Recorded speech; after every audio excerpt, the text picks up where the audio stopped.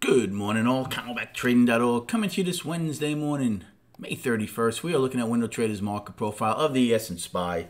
Last day of the trading month. Right now, the bears are trying to take out yesterday's low, as you can see. If they're able to accomplish that, they'll put the daily back into balance, right? It would initially be a 3-day balance if they're able to do that. On the NQ, also trying to do it, okay? Put it into an initial 3-day balance. Again, like we've talked about this, there's nothing wrong with that. That's healthy for the market in the bigger picture to pull back, shake out some weak longs, trade sideways for a little while, and then attempt to come out back to the bull side, right? Righty, same thing. Although righty, for the most part, to me, was still in balance on the daily. They tried to go bull on the daily. They never even filled the gap, I don't think, from the 24th. So now they would be coming back into, well, basically they're still in this would be the start of a 5-day balance, okay? And the 25th low is the bottom of that balance. They've had a lot of B shapes lately, but don't forget they did have a trend day yesterday. Now, once again, gaps have not held this year, right? They've only held about 20-something% of the time on both upside and downside gaps. But certainly have had enough of them, just under 50% of the year, which is amazing 5 months into this year that we've gapped either higher or lower. So again, there's still 75, 80 minutes to go prior to the opening.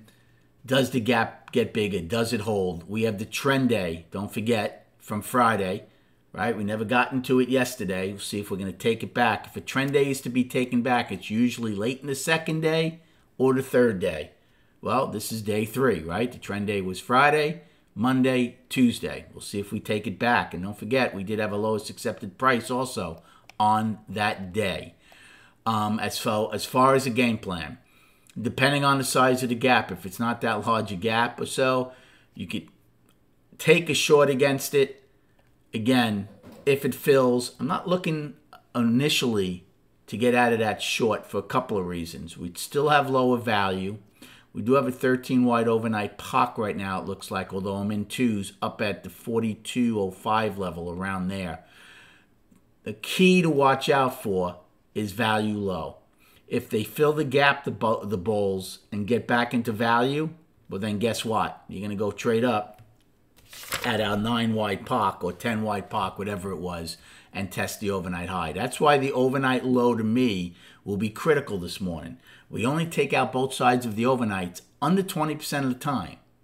So if bears are able to get the overnight low right away, I'd feel a lot more comfortable looking for shorts on pushes up, especially against value low.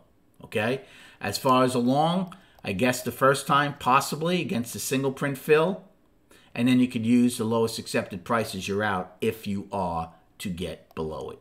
Again, 2 early plays. And then just quickly on the chart. So for the bulls, if they close above in SPY 415.94, which they're $2.50 above right now, they could have an outside month up. That'd be pretty bullish. I would still be calling the monthly balance until we take out May's high. The weekly is firmly up right now, okay?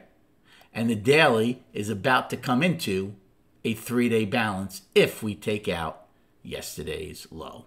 Thanks for the likes and subscribing.